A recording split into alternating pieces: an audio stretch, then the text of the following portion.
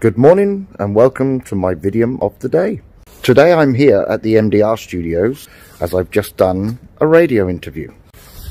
And today's idiom is to have butterflies in one's stomach. What does it mean? Well, if you say that you have butterflies in your stomach, it means that you're feeling a little bit nervous to the point that you have this little feeling in your belly. For example, before my radio interview started, I had butterflies in my stomach because I knew I had to speak German and what would happen if I didn't understand the questions. To recap, to have butterflies in your stomach means to feel a little bit nervous, that you have this little queasy feeling in your belly. Have a good day. Signing off.